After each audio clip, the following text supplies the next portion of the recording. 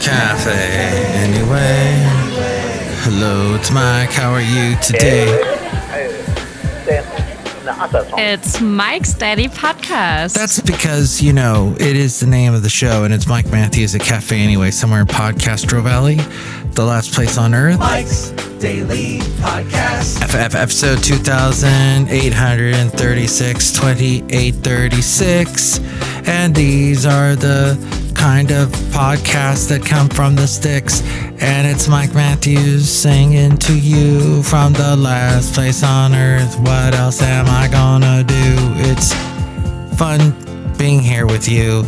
And also Mike's Daily Podcast. Getting these entertaining little emails that I get from certain podcast platforms.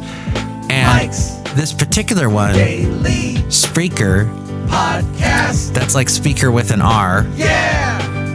They're more like reeker. They really reek these days because, well, I've used them as a platform for over 10 years now, and this podcast is way over 10 years old, as you can tell, way over 2,836, a lot of FF episodes, and they sent me this little email on Friday. Hi there, we wanted to reach out and inform you that we have received a report indicating that your episode, the one that was called Mornings, that was the one that came out on Friday, has been removed for the following reason, and then in red down below, because, you know, it's one of those emails where no one actually types it, it just pulls the information and fills the blank and uses that code to do that. Yeah, I don't know how it works, but it says the reason is music content is not allowed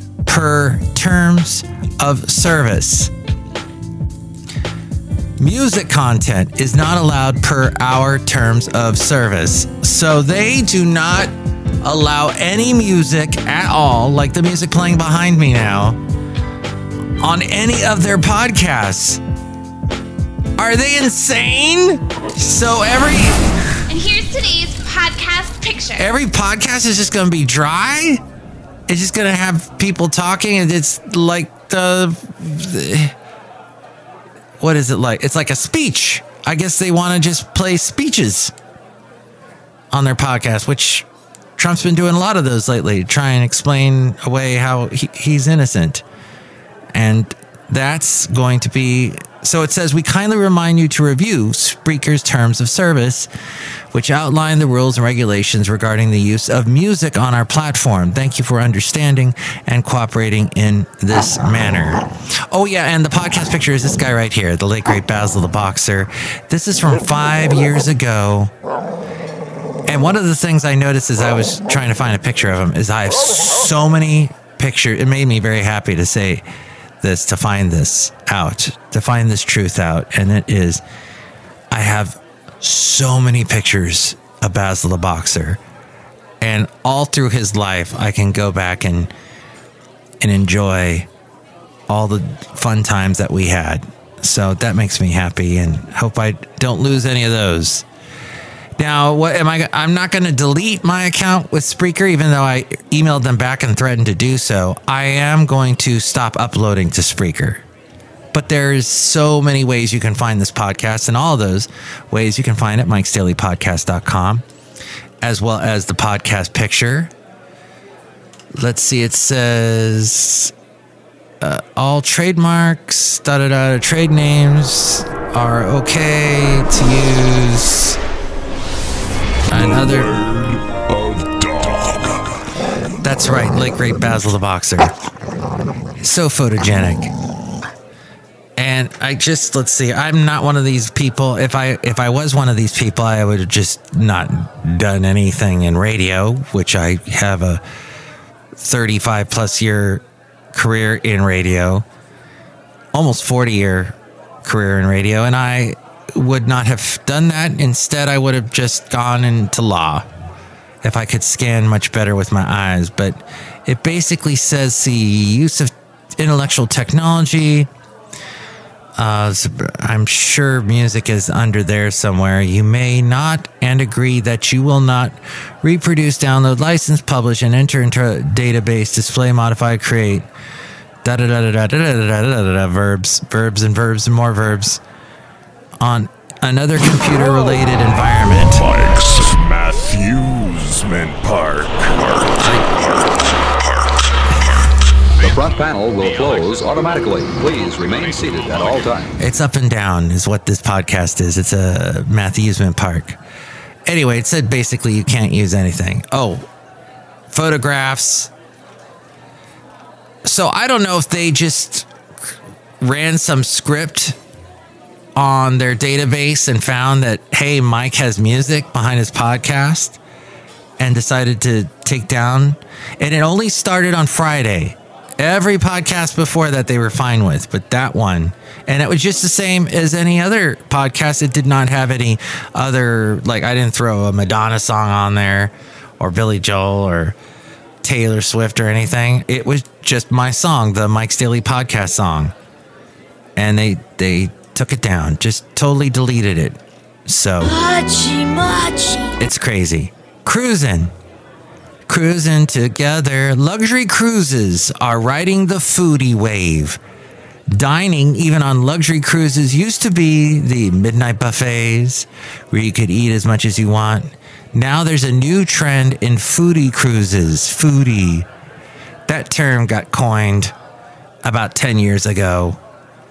And I used to think, oh, foodie, that's cool. And then I started meeting all these young people that blew all the money they made with their rich jobs where they were making all this money from Cisco and Google in the Bay Area, all the tech firms throwing all this cash at them. And they just blew it on restaurants. Never ate at home. Always had to be top line food. And they called themselves foodies. And it drove me nuts in the Yelp thing. And there were these professional Yelpers that would go around and eat restaurants and do their review. And Yelp would pay them because they were young and beautiful and had expendable income. Yeah, foodies. Don't like them anymore. Think of it as local, authentic dishes combined with foodie field trips as we go outside a Café Anyway, where we bring you Mike's Daily Podcast somewhere in Podcastro Valley.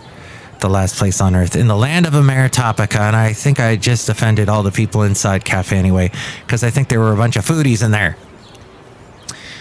But this is not Michelin starred cuisine. It's more rewarding to stop at a hole in the wall with a local who needs a translator to explain what they're about to eat. It costs $4,000 per person. It can cost almost up to $8,000 per person. The luxury cruise market carried an estimated 1 million guests last year. And pre-pandemic, it was up. It was up from over 600,000. There were only 600,000 in 2019. Last year, 1 million people on cruises. And I think back... Mike's out of left field recordings. Recording everything captures actions that will never again be repeated. I know this is kind of out of left field, but I knew somebody I worked with who, during COVID, oh my gosh, he was so paranoid. He was so, it scarred him. Not the disease itself, but just, oh, I might catch it. Oh my gosh. He'd watch all the news, read all the news, listen to all the news. And he just got into such a paranoid, anxious state. He wore one of those welder helmet masks everywhere he went.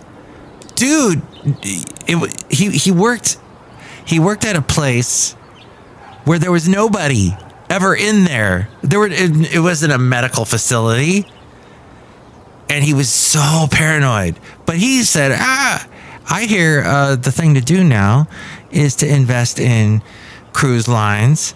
Because even though there's no cruise ships going out right now, at some point it's going to come back. And if I can buy the stock when it's super low and hold on to it till it goes... And now we return you to our regularly scheduled program with Mike Matthews. Through the roof, I'll be super rich. So maybe he is super rich from that. I don't know. But in the end... Do you want to live a life completely paranoid? That's what I'm asking.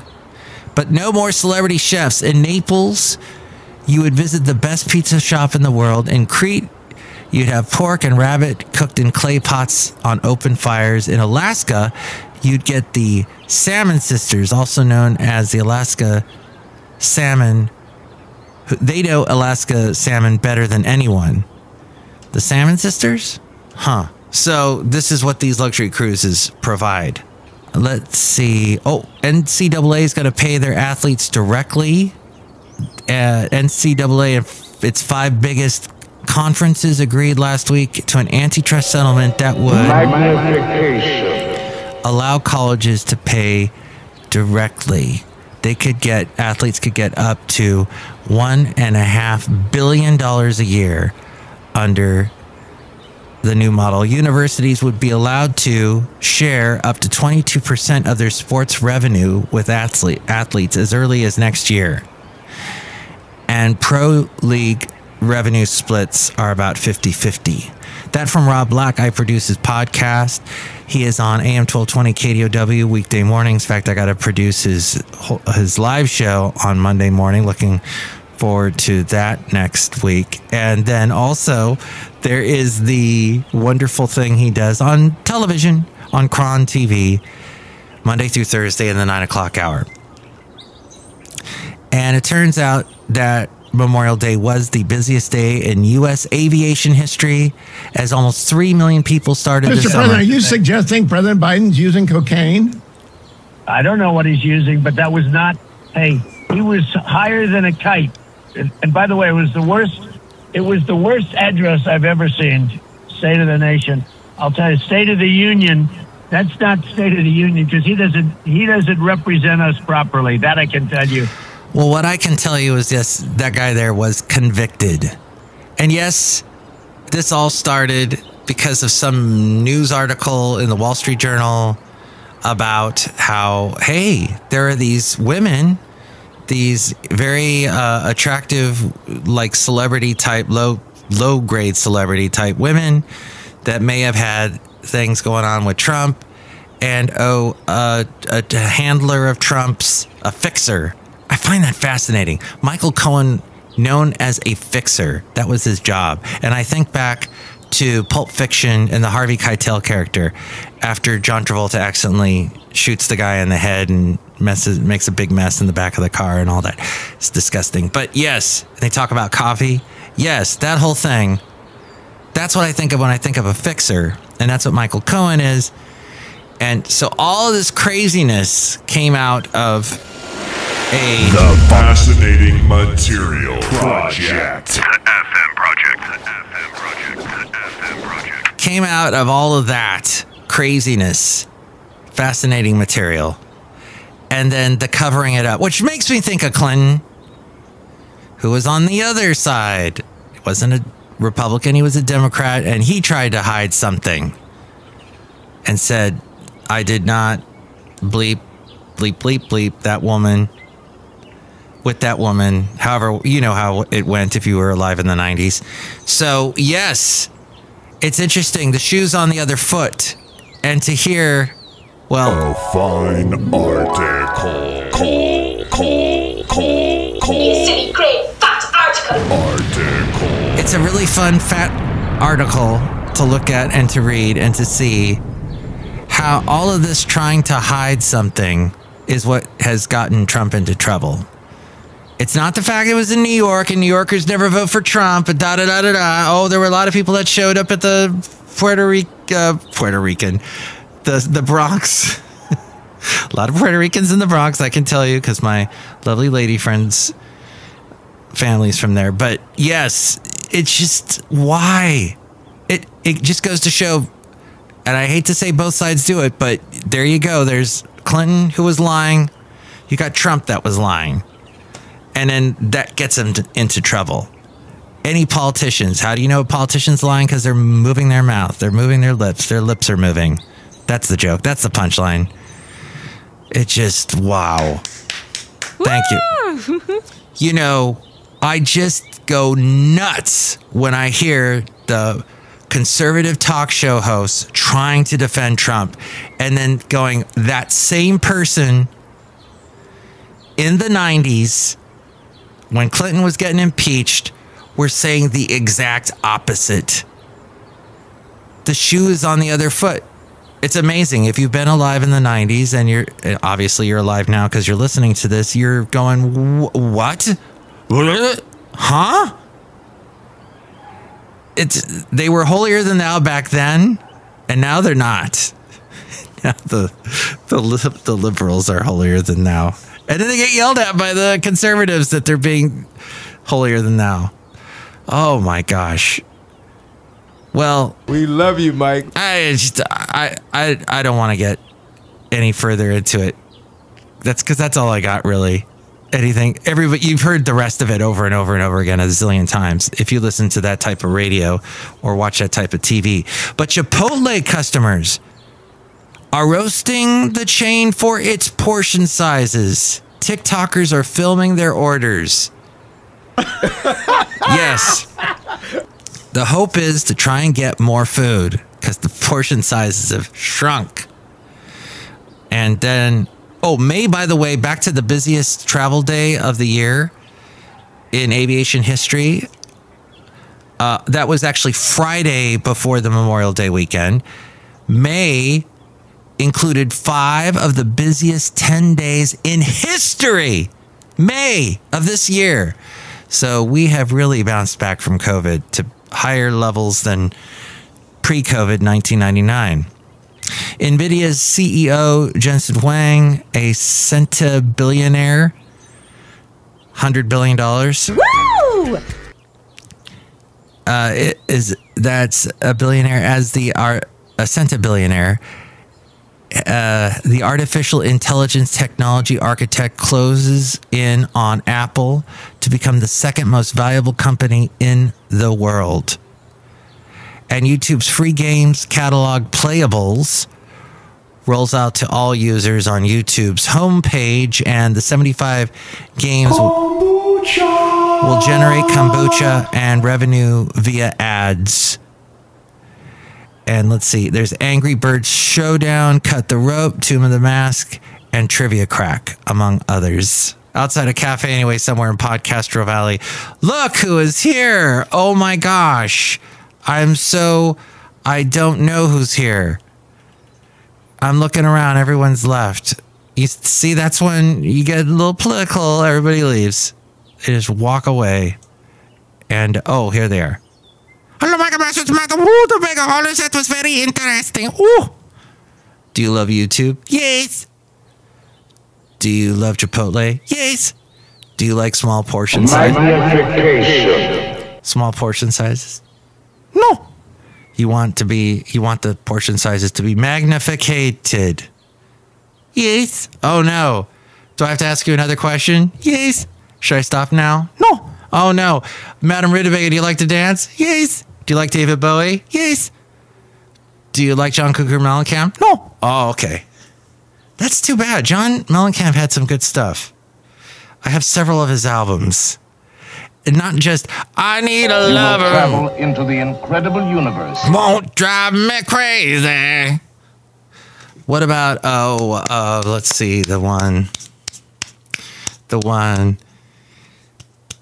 I'm on my way. I'm not gonna no more. Something like that. There was a song he did. This is your life. Your life is now. Yeah. Boy, I can't think of the really obscure John Mellencamp songs at the moment. But hey, they weren't that obscure. He made music videos to those songs. Okay, where are we? Oh, look who else is here. Oh, Dave Mike. The Cutting Corners Corner.